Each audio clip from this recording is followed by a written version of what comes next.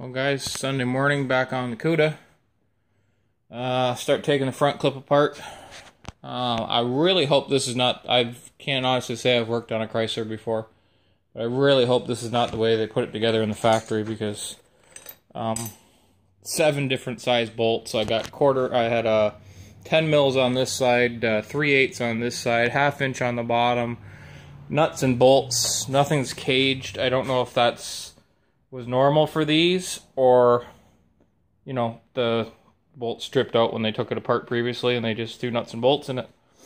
I mean, there's those little slip-on cages that you can put on there that's probably be helpful, because then you can adjust the fender, tighten them down.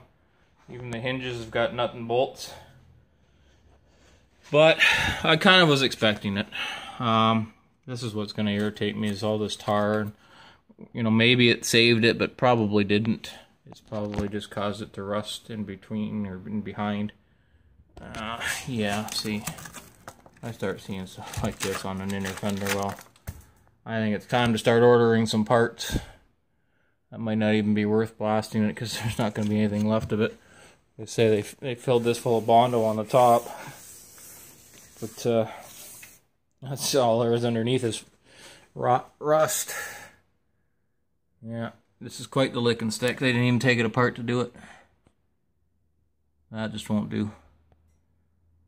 Well, hopefully there's nothing structural here. Maybe there is. We'll see. Is that a patch? I don't know. It looks like it's been welded there. I don't think that's original.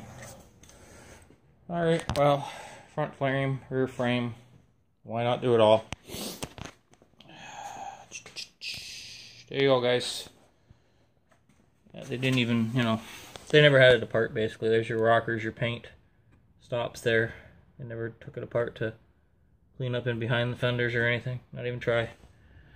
So anyways, guys, we're going to keep plugging away.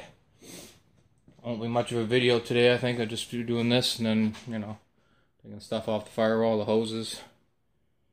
That should be it for today. I'll bring you back if something exciting reveals itself. Well, Sunday afternoon, guys, we're going to shut her down. I think the consensus is, after somebody mentioned it and I looked it up, A833 is what this is. I guess it's a pretty common transmission for a Dodge. That's what we're going to call it from here on out, an A833. So anyways, I got some more stripping going on here. Got what I could off tonight. A couple of pieces there I need to boom, boom, get off, but getting inside there really sucks, so I quit. That, to me, I think I'm going to cut the frickin' header. Headers are probably junk anyways, but anyways, I hate cutting stuff to get it off, because you never know when you might need it again. But anyways, we got that high-tech fuel line going on there. I think what I'm going to be doing, because it seems this won't be going to the Media Blaster. I am the Media Blaster, it seems. Buddy has a sandblasting pot and a compressor and a yard for me to do it at. So, instead of stripping all the suspension off of it, I'm just going to take it there on its wheels, because it's a lot easier to move it around in and out of the trailer and whatnot. And then blast all this, lift it up as high as I can, get as much underneath as I can, get the firewall section done, then bring it back. Then I'll take the wheels and the suspension off it, take those pieces separately. I can take the K-frame and the rear axle another day and blast them independently, and any other pieces as I come up to them. But yeah, she's showing her signs of age. Not been well taken care of. But that stops now. We're going to do a good one for it. This, what I may have jumped to conclusion when I said this was all Bondo. I started digging. It seems like it's some kind of a, I've seen you guys use it, a polyester filler that you would spray on. That's what it seems to be underneath there. It's just like a one layer, like someone's coated the whole thing and sprayed it.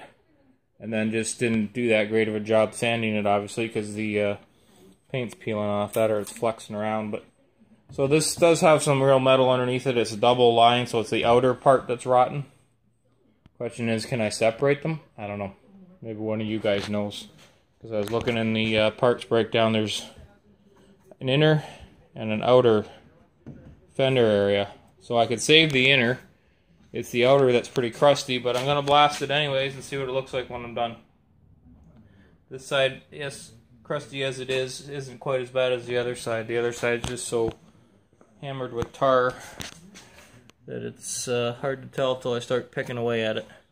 So anyways, guys, there's your update for this weekend. We're going to call this part 3.5 because I really didn't do anything serious on her here, the motor and everything. We got her stripped down to a reasonable level. We learned a little bit more about the Cuda's history. Have a good week, guys. See you next weekend.